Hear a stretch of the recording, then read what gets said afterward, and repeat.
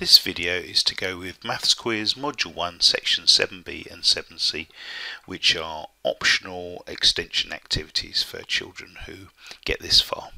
So we're looking at broadcasts, and broadcast is one of those things that can actually be quite difficult to explain to children. So there's a really nice example of a physical activity that you can do that's mentioned in the book, and I would really recommend you to do that, but we're just going to go over it so that you understand it really well as well. So a broadcast is a method where one sprite or the stage triggers an action in another sprite or the stage. Okay. And so let's see if we can understand, and in fact it's worth saying it's the code inside the sprite or the code inside the stage that triggers the action. So say we've got the cat here, that's one of our sprites, one of our little pictures, and it wants to trigger something in this crab over here.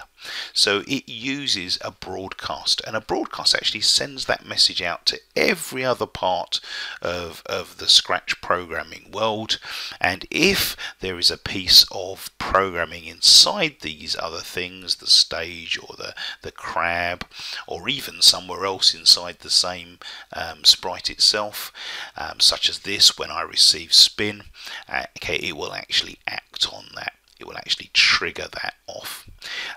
It is of course possible for us to be broadcasting, and the dog is of course picking up this same broadcast spin, and of course if there's nothing, if it has no when I receive spin inside the dog sprite, then nothing will happen.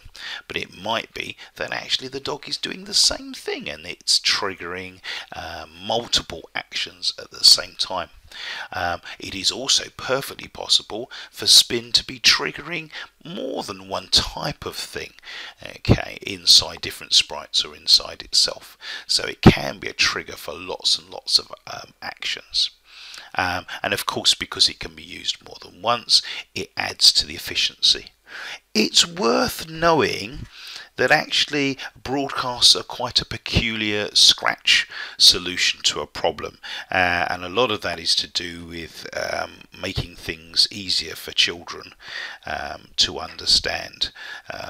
So actually, you know, it's not something like selection or repetition on variables that is going to be incredibly useful as the children move up. It's a very peculiar sort of Scratch-esque thing.